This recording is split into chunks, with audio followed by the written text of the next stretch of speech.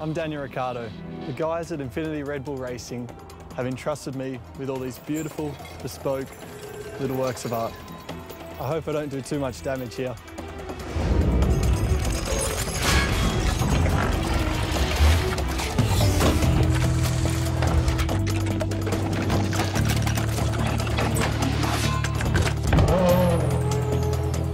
Feels good. Can't wait to see what this new car's capable of.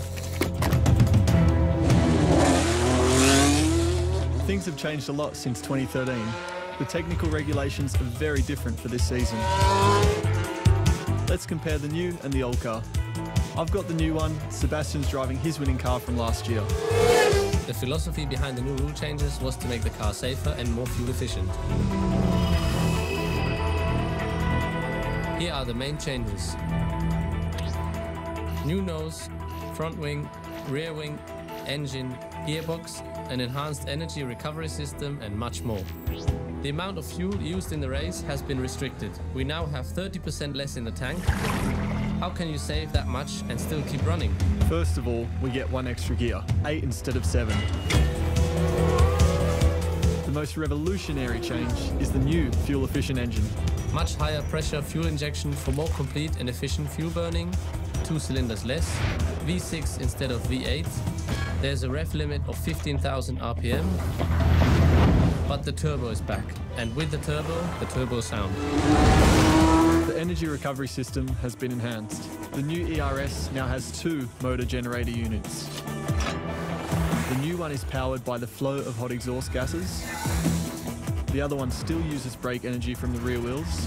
It's a lot more powerful now. The battery pack now stores 10 times the amount of energy. That's enough for 33 seconds per lap rather than 6.6 as before, and a double boost of 160 horsepower. Therefore, more torque, which means it's tougher to control getting on the power. So we can expect lots more battles. The outside and the aerodynamics have also changed quite a lot. Our feet move down because the nose comes down for safety reasons. The front wing is narrower, downforce is reduced significantly. The blown diffuser is gone, as well as the beam wing. The rear has to be supported. The main flap is flatter and opens up further. DRS attacks can now be more aggressive. The new power units have to last longer too. We used to have 8 engines for the entire season. Now we only have 5 complete power units. Shall we give the first engine a tickle? Heck yeah!